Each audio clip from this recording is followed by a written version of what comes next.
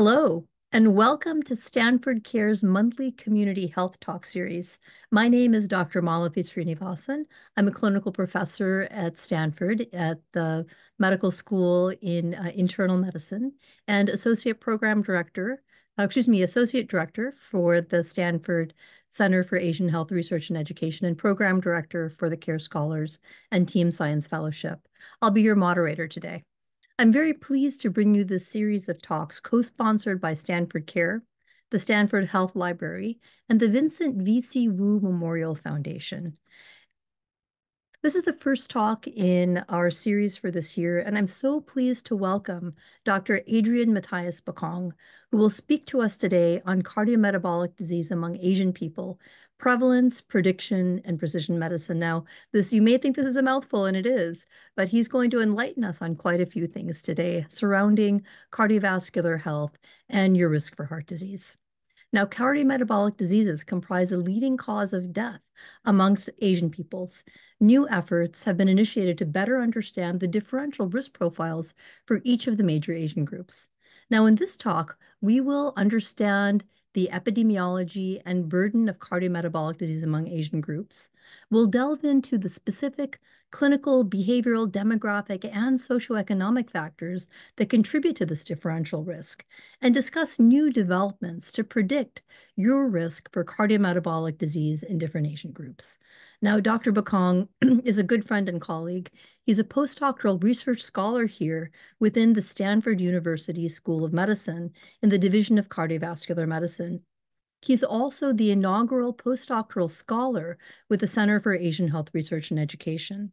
He graduated with his PhD in community sciences from the UCLA Fielding School of Public Health in 2022 and received his MPH in health promotions and behavioral sciences from San Diego State University Public Health in 2016. He's also a current T32 postdoctoral scholar in the Division of Epidemiology at Stanford and is a postdoctoral affiliate of the Center for Innovation and Global Health. Now, on top of all of this, he's also the recipient of multiple grants, including a data science grant from the American Heart Association and a postdoctoral research fellowship also through the American Heart Association. His current projects evaluate the utility of racial correlation factors in cardiovascular risk algorithms, such as pooled cohort equations, as well as health disparities among single race and multiracial Asian and Pacific Islander groups. His work has been published in leading journals, such as the Journal of Epidemiology and Community Health, the Journal of Health and Social Behavior, and Social Science and Medicine Population Health. Please join me in a wonderful, warm round of applause for Dr. Adrian Bacong. Please also remember to put your questions into chat. We have your questions from the people who have previously submitted, and we'll be going through as many of these as time permits. So again, please join me in welcoming Dr. Adrian Bacong. Thank you so much. Thank you so much, Dr. Srinivasan. So let me go ahead and share my screen. So again, thank you so much, Dr. Srinivasan, for the kind words and the kind introduction. Again, as she mentioned, my name is Dr. Adrian Matthias Bacong, and I'm a current postdoctoral scholar at the Stanford Center for Asian Health Research and Education, as well as the Division of Cardiovascular Medicine at the Stanford University School of Medicine. Thank you all again for attending my talk titled Cardiometabolic Disease Among Asian People, Prevalence, Prediction, and Precision Medicine. I first like to acknowledge that my work has been funded by the National Institute on Minority Health and Health Disparities, the American Heart Association, as well as the Stanford University School of Medicine.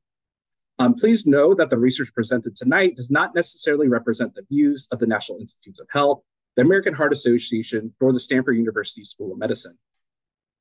So before I dive into the topic for tonight, I'd like to share my academic journey with you. I graduated with my bachelor's degree in physiological science at UCLA, where in addition to focusing on health and health disparities, I was highly involved in outreach programs to serve underserved and underrepresented youth in order to get them to try to attend college. And because of this community work, I became highly involved in looking at the intersections of community work with respect to health. That ultimately led me to get my master's degree in health promotion behavioral science from the San Diego State University School of Public Health.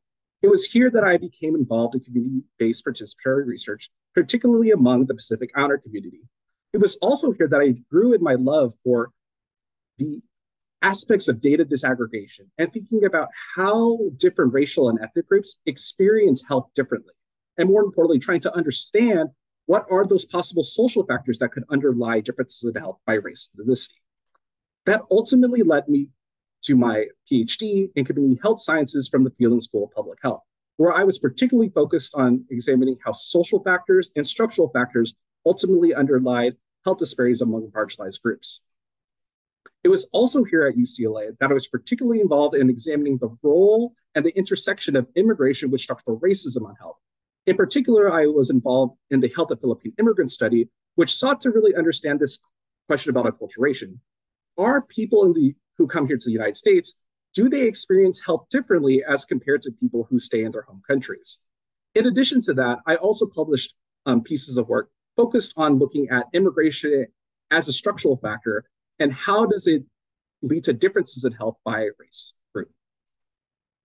Ultimately, my love and my passion for Asian and Pacific Islander health led me to the Stanford University School of Medicine and the Center for Asian Health Research and Education to ultimately understand health disparities and how to better address health for Asian Pacific Islander communities.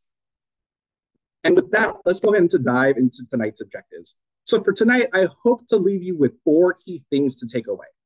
First, I hope that we can understand a little bit more about the nuances in the epidemiology and burden of cardiometabolic disease among Asian groups. And what do I mean by cardiometabolic disease?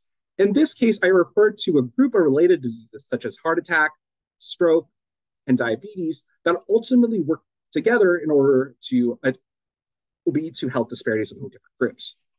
In addition to that, I hope we can dive a little bit into the role of specific clinical, behavioral, demographic, and socioeconomic factors that contribute to differences in cardiometabolic risk among different Asian groups.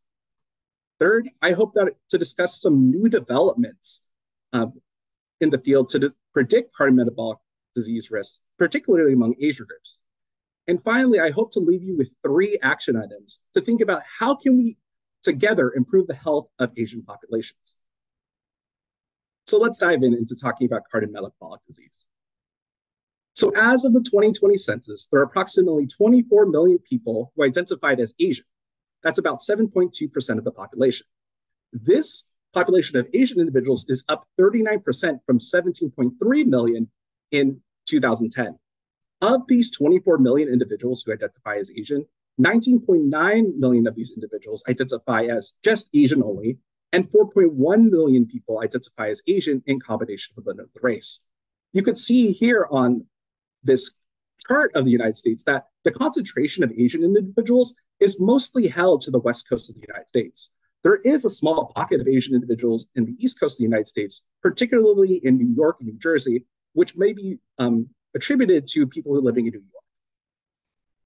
Now, as you may know, diabetes is higher among Asian groups as compared to other race and ethnic groups. These are data from the 1999 to 2018 National Health and Nutrition Examination Survey.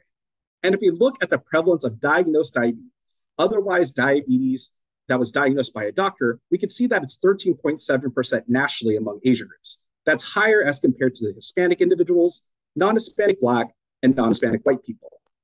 However, when we look at undiagnosed diabetes, which in this case is diabetes based on hemoglobin A1C values that wasn't reported by a doctor, we see that it's actually fairly similar compared to other race and ethnic groups.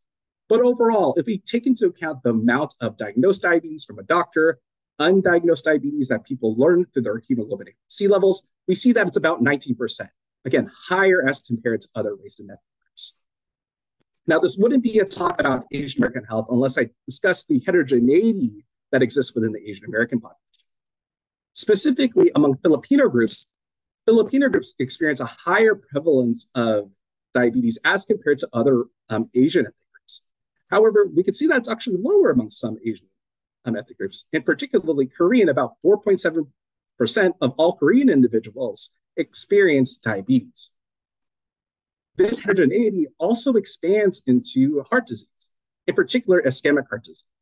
Now, overall, from 2003 to 2017, the rate of mortality due to heart disease has been generally decreasing across all age groups, as you can see in this dotted black line for both men on the left and women on the right. However, there's large differences in terms of the changes in heart disease over time with particular groups. I want to specifically highlight the groups in blue and groups in green, which represent Filipino Americans and Asian Indian people respectively. You can see that in general for men, that these rates are declining very slightly. However, it's still higher relative to the general Asian population. And very concerning is that as we think about 2003 to 2017, we notice that there's actually an increase in ischemic heart disease mortality among Asian Indian men. Now, for Asian Indian and Filipino women, we can see that there's a general decrease as well for Asian Indian women. But again, that slight increase that we see for Asian Indian women from 2010 on. Now, what we see with respect to cardiovascular disease mortality also extends to looking at the confluence of diabetes and cardiovascular disease among these groups. In particular, if we take a look at diabetes-related mortality for cardiovascular disease, we can see that the age-adjusted mortality rate is about 14.6 per 100,000 people. In other words, about 14.6 women die of heart disease related to diabetes among women, and 22.9 among men. Now, we compare that to other race and ethnic groups. It's actually lower. We can see that it's very high among Black women and Black men, and lower among non-Hispanic white women and non-Hispanic white men. But when we really disaggregate that age group, when we look in particular for certain race and ethnic groups, we see that particularly among Filipino people, it's especially higher. It's about 19.9 per 100,000 people for women, and 37.8 per 100,000 people. We can see that these rates are generally comparable to the Hispanic population for women, and actually higher than the Hispanic population. More importantly, if we think about proportional mortality, which is a measure of how much mortality is due to a cause of death relative to all mortality, we can see that's particularly high among Filipino people, about 5% for women and 6.1% for men. In contrast, if you look at Japanese individuals who have a lower mortality related to diabetes and cardiovascular disease, we can see it's 2.8% for women and 4.8% for men. So in general, what I really want to talk about is we have a lot of nationally representative studies through our national data sets, in addition to vital statistics, that ultimately try to track the epidemiology of Asian individuals around the United States. However, we also need to be conscious that there actually have been efforts in the past 10 years to oversample Asian individuals. Despite this, we have some questions that we want to consider as well. First, how robust are these estimates among Asian people across our national surveys? Are they going to say the same thing? Will they look the same across our national surveys? And second, given that the population of Asian individuals is changing, what are some new disparity groups that we should consider with respect to cardiometabolic risk?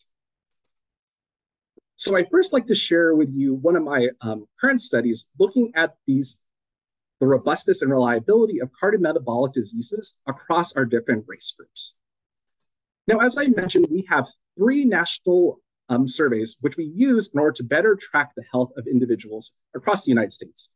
We have the NHANES, which is the National Health and Nutrition Examination Survey, the NHIS, which is the National Health Individual Survey, and the BREFIS, which is the Behavioral Risk Factor Surveillance System. Each of these data sets are intended to track the health of individuals across the United States. However, this might seem a little excessive, but there are actually some key differences between each survey. For example, the NHANES and NHIS are run by the national government, with the National Center of Health Statistics, whereas the BREFIS is run by individual states.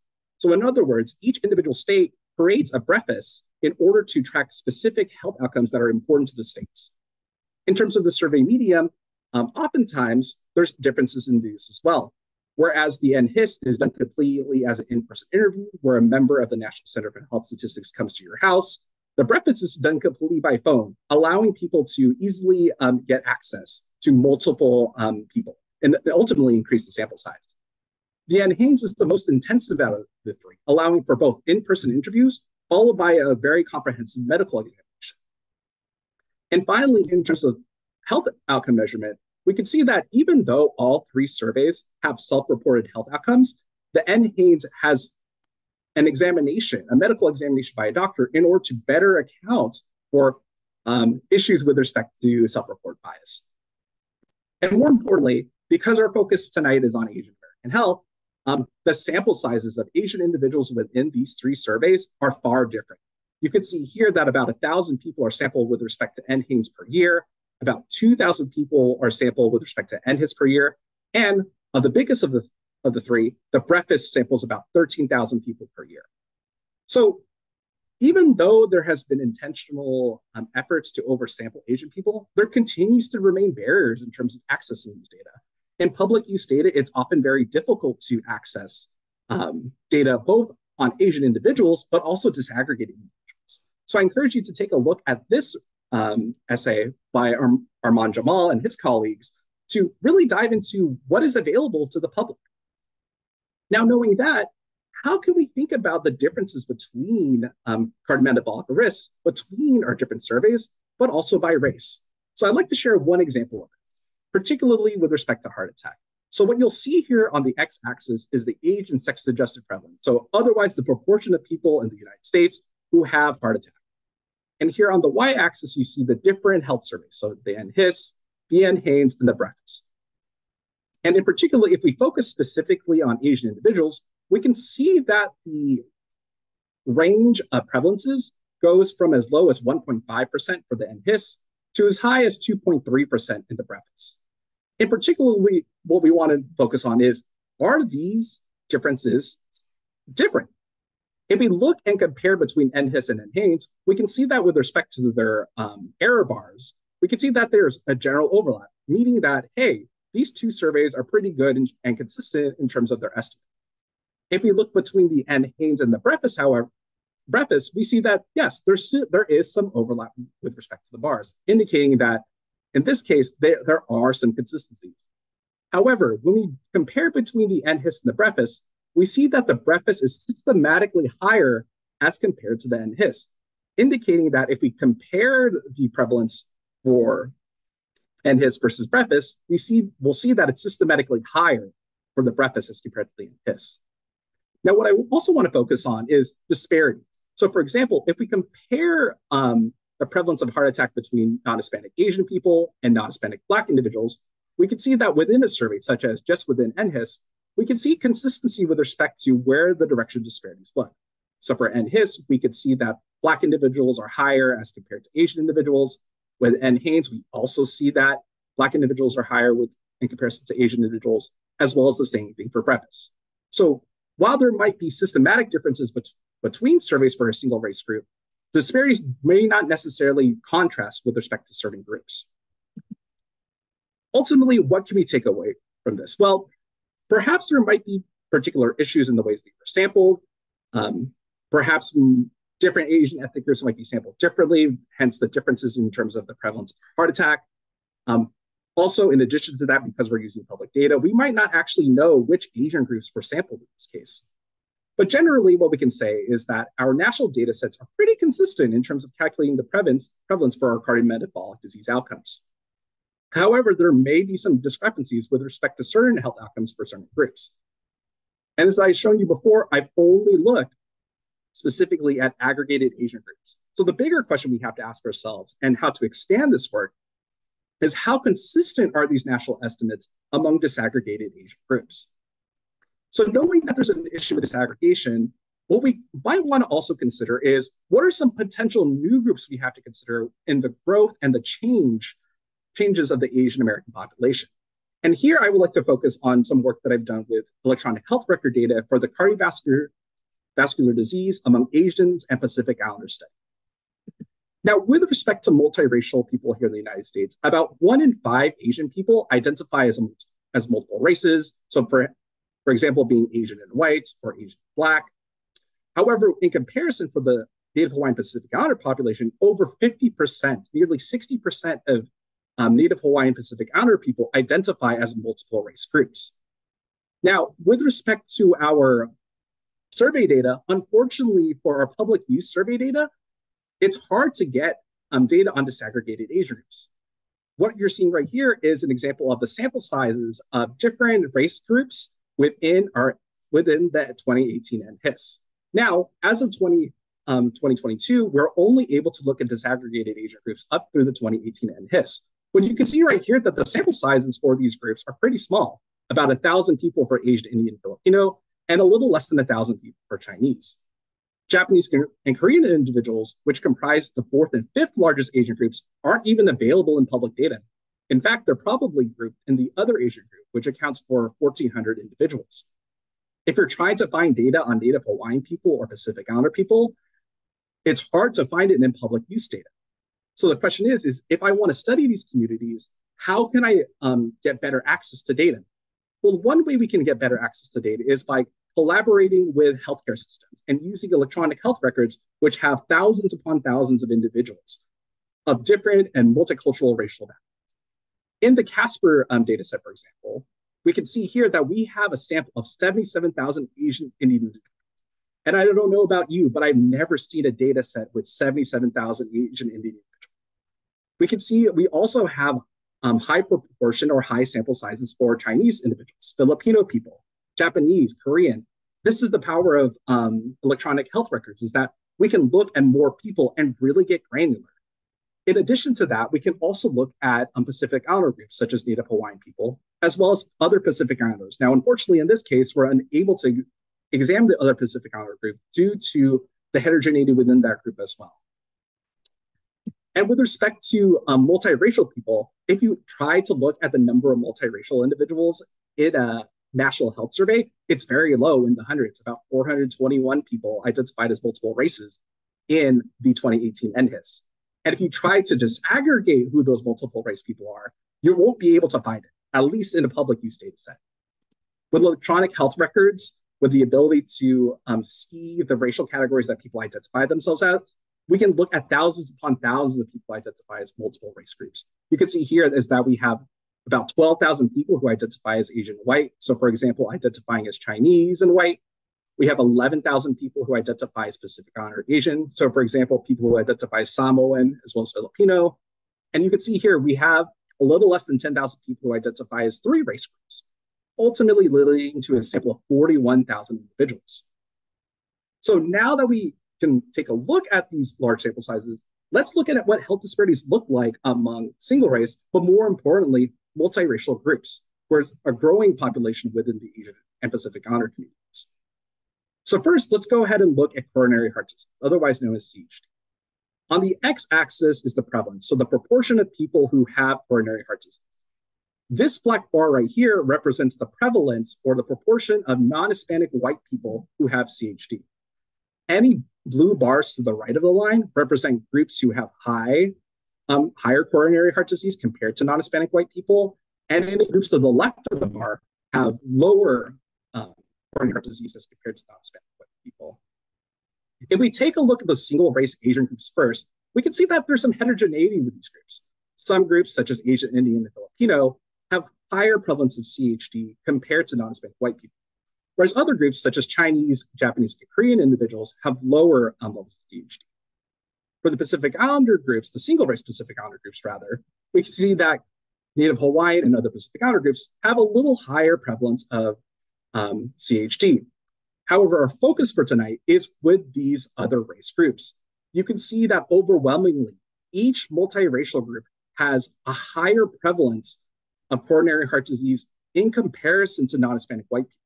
We can see that this proportion is as high as 4.32% among people who identify as Pacific Islander, Asian, and white, and as low as 2.13% among people who identify as Asian and white. With respect to stroke, we see very similar trends. For multiracial groups, we can see that overwhelmingly Pacific Islander and Asian individuals, Asian and white, and multiple race individuals all have higher prevalence of stroke as compared to the non-Hispanic white population. And more importantly, if we think about other related factors such as obesity, we can see that here, multiracial groups also have a high prevalence of obesity when we use a BMI cutoff at 30 in comparison to the rest of the multiple race groups. This red bar right here represents the proportion of people who are just normal weight among non-Hispanic white people. But you can see here in the blue bars, which represent different classes of obesity, we can see that they are far bigger as compared to some of the single race Asian groups, and also some of the Pacific groups. And these trends where there's higher obesity among multiracial groups continues to stay persistent even after we account for sociodemographic factors, socioeconomic factors, and health behaviors. So ultimately, what can we take away from this? Well, first, it's that electronic health records, in light of the lack of data from national health surveys, can provide us with good data to understand not only health of aggregated groups, but also disaggregated single race and multiracial Asian and Pacific Islander groups. For our Asian groups, single race Asian groups appear to be healthier with respect to cardiovascular disease and obesity compared to the non-Hispanic white population. However, as the US becomes more multiracial, we might be missing out on key health disparities for multiracial Asian Pacific Islander groups, who in this case appear less healthy as compared to non-Hispanic white people. And ultimately, this provides us with some new opportunities to really ask the question, how can we better address the increased risk of cardiometabolic disease among multiracial and Asian Pacific Islander populations? So one way we can think about this is about really contextualizing cardiometabolic disease among Asian people, specifically looking at what are those individual level contributors to cardiometabolic disease. So similar to how we think about cardiometabolic disease and the heterogeneity that exists within cardiometabolic disease, we know that there's actually a lot of differences with respect to Asian groups based on socioeconomic status. For example, with respect to the percentage of individuals who have a bachelor's degree, about over half of all Asian people have at least a bachelor's degree and above. But we can see here specifically with Filipino people and Vietnamese people, less than half of Filipino people and Vietnamese people have less than a bachelor's degree. For poverty, about 1 in 10 people of Asian people are currently living in poverty. But we could see that it's actually much higher among Chinese individuals compared with other Asian ethnic groups. For median household income, among Asian groups, it's about 85,000. But we can see that it's much higher among Asian Indian individuals, but also much lower among Vietnamese individuals. And in addition to that, thinking about what factors are important for Asian people, such as living in a multi-generational household, about 1 in 4 Asian people currently live in a multi-generational household. But we can see that it can become much lower among Japanese individuals, but also much higher among Vietnamese individuals. So knowing that there's these differences in socioeconomic outcomes among Asian groups, what we really want to think about is how much do these socioeconomic factors, in addition to other factors, how much do these factors explain the difference in variance in cardiovascular health and mortality among Asian and other race groups? So I'd like to frame this discussion first by thinking about a sociological model for health. In particular, when we think about health, we're often focused here on the individual level factors, thinking about how our individual level biological factors, our behaviors, our individual physical and built environment, our experiences with the healthcare system, and our sociocultural environment ultimately affect health. But it's important for us to acknowledge the fact that there are other factors that affect health, which are removed of their individual experience, such as our interpersonal connections with other people, our communities that we live in, and ultimately the societies and policies that ultimately shape our experiences with health. However, our data are limited. Oftentimes we focus just on the individual level, which is what I'll focus on tonight in terms of thinking about what is that explained difference in cardiovascular disease, as well as mortality among Asian individuals. So first, I'd like to share some work with my colleagues, Lainey Silviano and Dale McClellan, looking at the amount of explained variance in cardiovascular disease among Asian people. So first, I'd like to kind of focus on these blue bars, specifically demographic factors. In general, among all Asian individuals, demographic factors such as age and sex only explain about 7% of the difference in prevalent cardiovascular disease among these groups. But you can see here that there's actually a lot of heterogeneity with respect to groups. You can see for Chinese individuals, it's a little lower at 4%, whereas among Filipino and Asian Indian people, it's much higher, around 8% for Filipino people, as well as Asian Indian people. Now, if we think about the confluence of all the outcome, all factors together, we can see that, yes, as we account for more things such as health behaviors like smoking, like physical activity, in addition to health conditions such as having comorbid diabetes, hypertension, and depression, as well as socioeconomic factors such as educational attainment, experiences with poverty. We can see that in general among all Asian people, it accounts for about 11%, which sounds pretty low. And if you think about it, if we only are accounting for 11% of all explained variants in cardiovascular disease, that means we have another 89% of factors that we don't know about. Again, these are only individual level factors, things that we individually experience. So we have a whole 89% that we still need to explain. And again, this amount of explained variance differs between groups. It's as low as 9% among Chinese individuals, but as high as 13% among Filipino. We can also think about how individual domains of factors also influence health, such as focusing for Filipino people. If we look at Filipino people, we could see that demographic factors plus health conditions like diabetes and hypertension account for about 11% of the variance for Filipino people. However, for Asian Indian people, it seems like the factor that matters the most are health behaviors, such as smoking, sleep, and physical activity. Ultimately, what can we say about this? Well, first, we can say that individual level factors explain a modest proportion of the variance in cardiovascular disease among Asian people. Demographic factors, such as age and sex, contribute the most in terms of the greatest explained variance. However, there's ultimately some differences with respect to the contributions of various domains. For example, health conditions contribute more to differences in cardiovascular health among Filipino people, while health behaviors contribute more to Asian Indian people.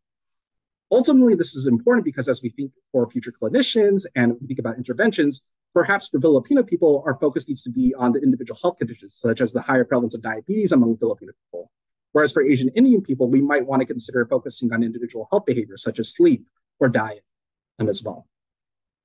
So I also like to expand this work to thinking about how much of this variance explains mortality. So I talked a little bit about prevalence, but now let's talk a little bit about how much it explains for mortality. So with respect to mortality, we can see here that age alone, just age, accounts for about 38% of differences in mortality, of all-cause mortality, and about 29% with respect to cardiovascular mortality.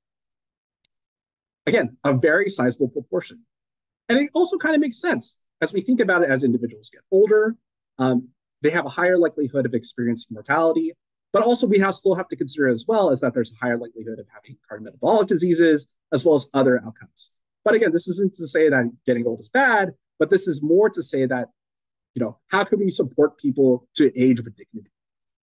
Now, if we think about the contribution of additional factors, the thing I want to focus on is specifically the idea of SMRFs, otherwise known as standard modifiable cardiovascular risk factors, such as diabetes, hypertension, high cholesterol, and smoking, in addition to health behaviors such as diet, exercise, and sleep.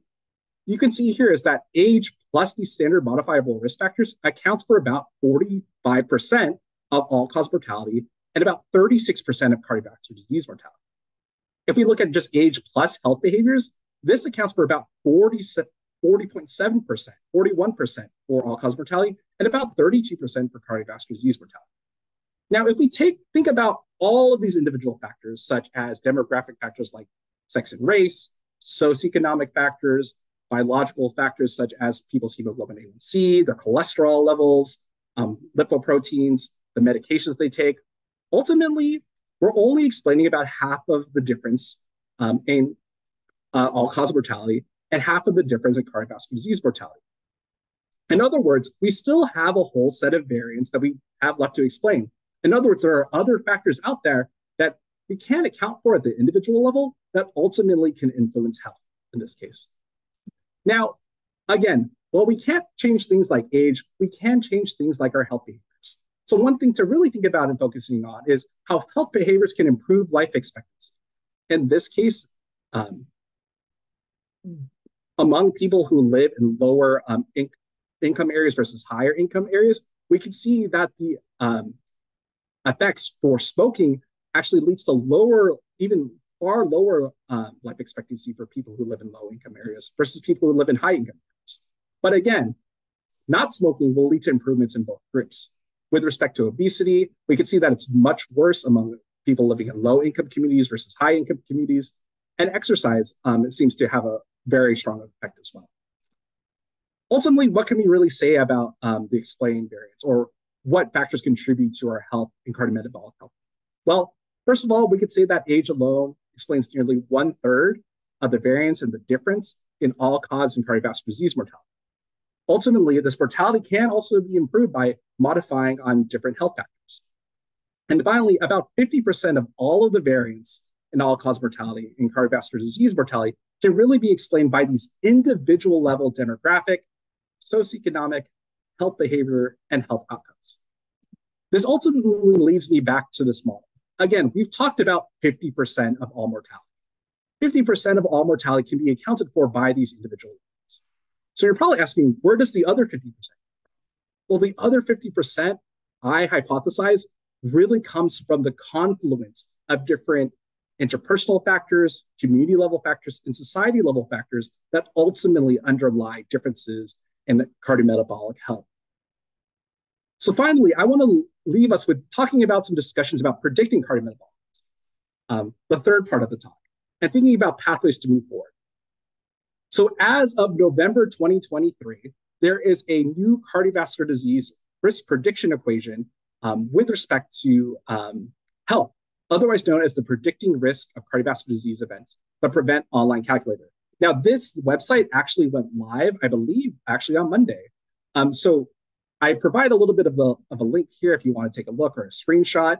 But what you can do is you can go ahead and head to the website and really take a look at people's cardiometabolic risk. Now, again, this calculator is meant for individuals who don't have pre-existing heart disease, but it's interesting to kind of see where our new focus is. Now, prior to focusing on prevents, our old way of doing things was with the pooled cohort equations, which included a lot of the same factors, but also included race. And with respect to race, the pooled cohort equations had a separate equation for Black individuals and a separate equation for white individuals. And that really begged the question, well, how do Asian people do this?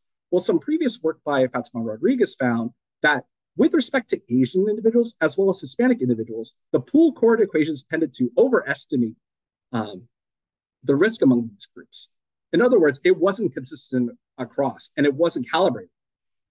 So the prevent equations themselves were created in order to address these issues of overcalibration and undercalibration by including a sample of 6 million people in order to create these equations.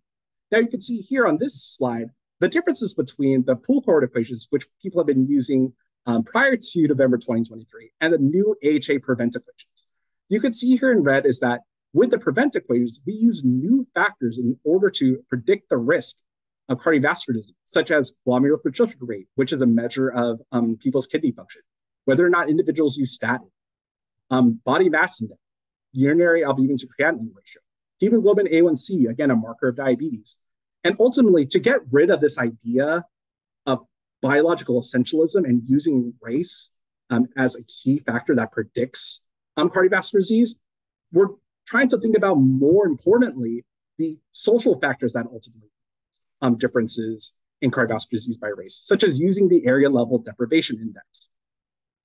Now, you're probably wondering, okay, so we've got rid of race in the AHA prevent equations, but how well does it perform across race? Well, some current work by Sadia Khan and her colleagues looked at the validation of the prevent equations by race, particularly among 3 million of those 6 million individuals in this case. So what you can see here is we can see the calibration stuff. So what I want you to focus on is how close are these numbers are to 1. The closer the number is to 1, the better the calibration, the better the equation performs. In particular, if we look at white individuals, we can see here that these numbers are very close to 1. So the equations themselves perform very well among white individuals. Among Hispanic individuals, they also perform pretty well. Again, very close to 1 with their kind of range, including 1 as well. However, and unfortunately, among Asian individuals, the equations don't perform so well. In this case, we see that their calibration slopes are lower than. In other words, what this is indicating to us is that since it's less than 1, what happens is that it's actually over predicting the burden of cardiovascular disease among Asian people. In other words, we're, the equation is predicting that there are more Asian people with cardiovascular disease than there are. So ultimately, that really begs the question as to, well, what do we do next? Well, ultimately, what my work is going to focus on next is looking at how Prevent performs among not only aggregated Asian groups, but also disaggregated Asian groups and multiracial groups. What you're seeing right here on your screen is the differences in the risk of cardiovascular disease based on the pool cohort equation. But you can see right here among multiracial groups specifically, among individuals in the higher risk category, which is a 10% risk within 10 years of having a cardiovascular event, we can see that's particularly high among multiracial groups. Again, this really begs the question as to what can we do in order to improve the health of Asian and Pacific Islander communities. So ultimately, these next steps will be to evaluate the performance of Prevent among Asian Pacific Islander groups. In addition to this, my AHA postdoctoral fellowship will think about how do we better incorporate social determinants of health in predicting cardiovascular risk. And also, I hope to expand this work to look at type 2 diabetes and ultimately to create and develop and modify current and existing clinical algorithms to better predict cardiometabolic disease by incorporating both clinical and social data. So with this, I want to leave you with some final key takeaways. First, multiracial Asian and Pacific Islander groups experience increased risk of cardiovascular disease and obesity when compared to single race, Asian, and non-Hispanic groups. Second, social and health factors have a meaningful contribution in explaining the burden of cardiometabolic disease among Asian groups. And finally, as the Asian and Pacific Islander populations diversify, there's a need for new prediction models to account for these diversifying populations. And with that, let me leave you with 3 calls to action. What can we do to improve Asian and Pacific Islander health? The first thing I want to emphasize is the importance of advocacy. Again, there is no story if there are no data.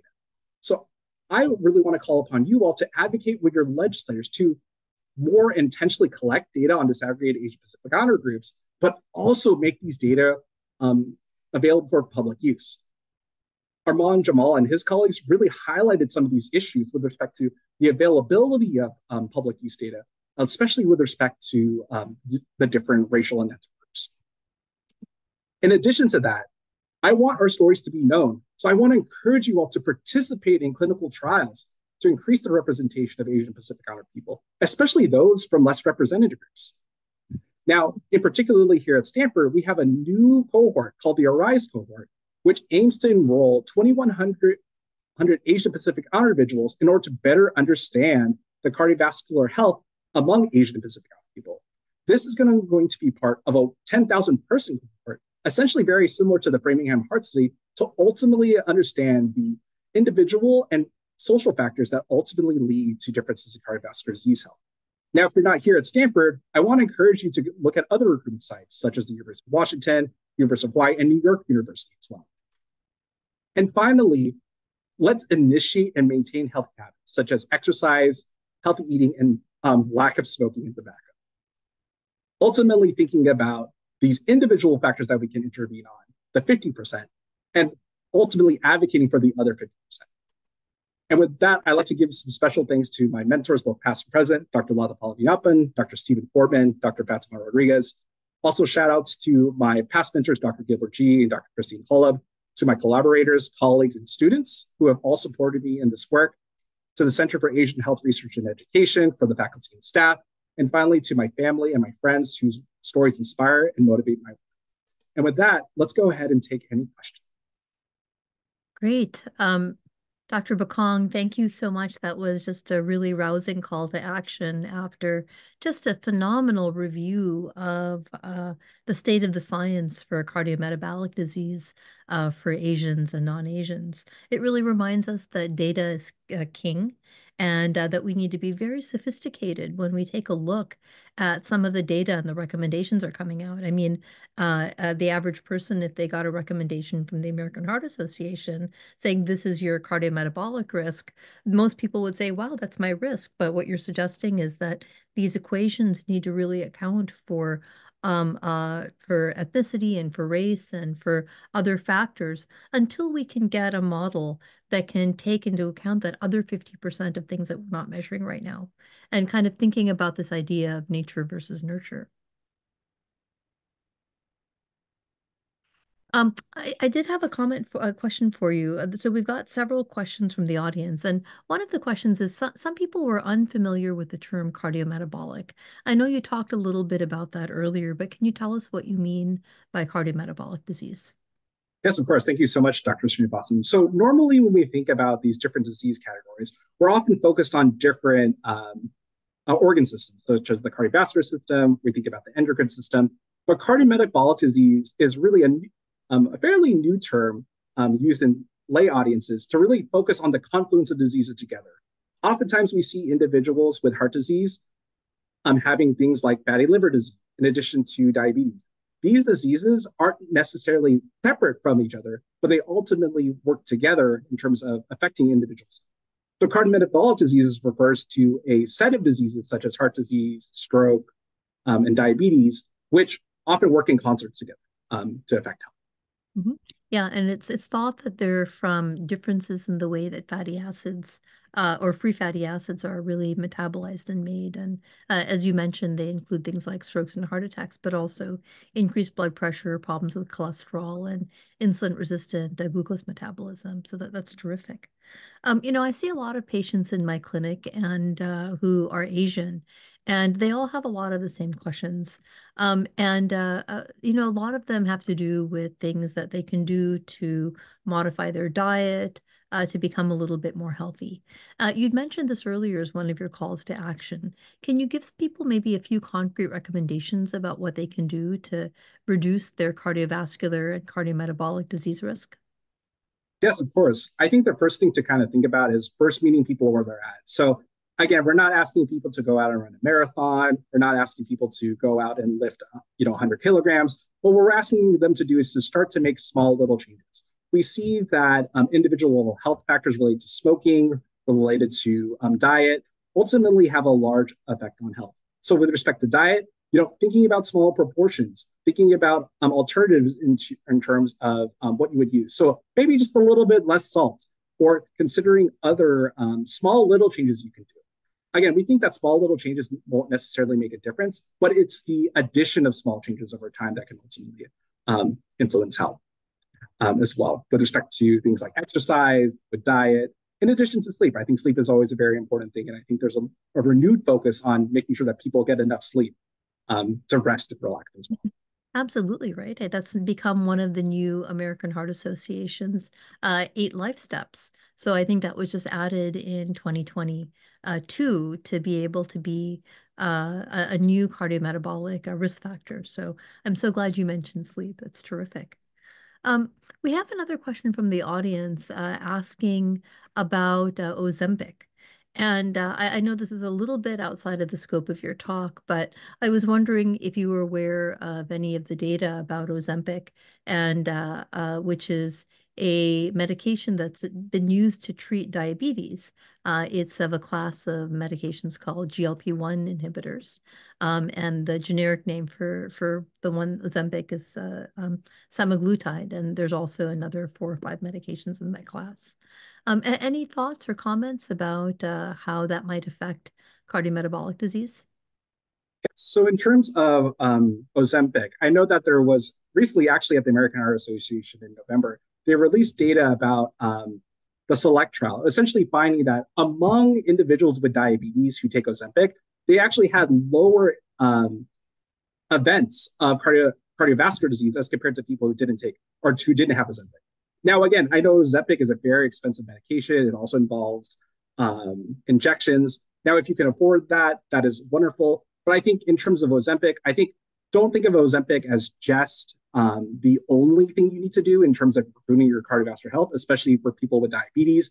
You need to think about, one, what does your physician recommend? But two, medications are important, but it's also important to incorporate changes to your lifestyle. So to the ability that you can, walking more, exercising more, having a more diabetic-free diet, in addition to reducing things like fatty acids, salt intake, everything like that, which ultimately can influence obesity as well. So even though it's a quote unquote anti-obesity drug, yes, medications are important, but we also have to consider the fact that individual level choices can also matter as well in terms of improving obesity too. Oh, it's such good advice, Dr. Bacong.